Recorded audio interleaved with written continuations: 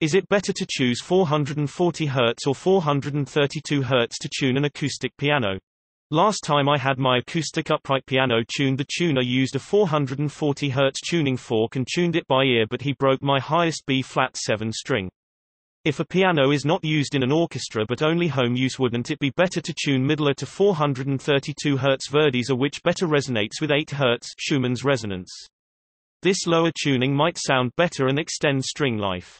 It might extend string life, and it might make the piano sound rather dull since the strings are designed for the tension at which A is 440 Hz.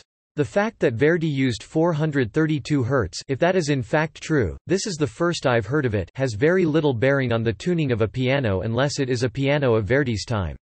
It might also be of interest for singers of Verdi's music. The fact that 432 is differently resonant with 8 Hz than is 440 Hz is not relevant in the least.